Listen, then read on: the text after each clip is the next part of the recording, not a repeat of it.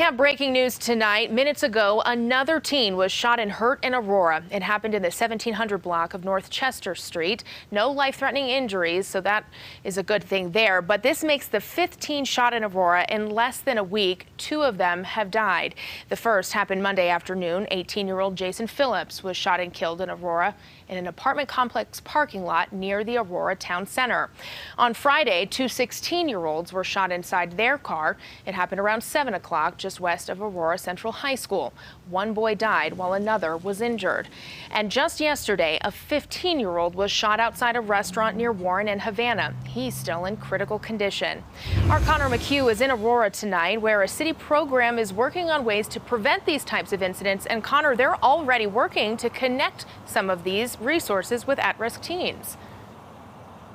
Yeah, and Kelly, one of those solutions is to give these teens a place to go on weekend nights so they can get away from dangerous situations and be closer to resources that they may need. These pop-up events that they are putting up every single weekend now, or many weekends now, are just a part of the overall solution. Won't fix all of the problem, but it's part of a major plan that the city is developing with experts to address this issue.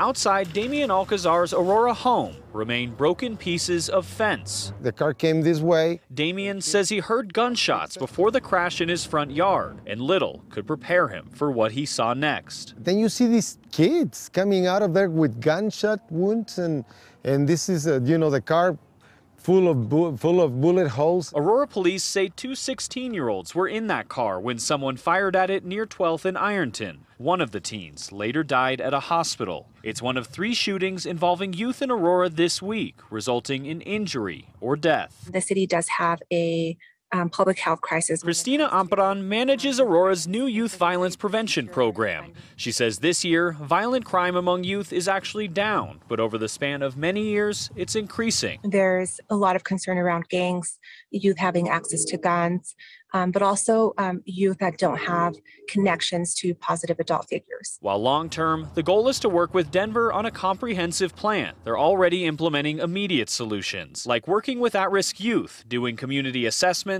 and hosting pop-up events where teens can access resources. The more community activation we have in our communities, the more we can lessen some of the criminal behavior that's happening in some of those neighborhoods. Neighborhoods like Damian's, where the call for solutions is more urgent than before. Youth recklessness is common, but now this is a company of guns.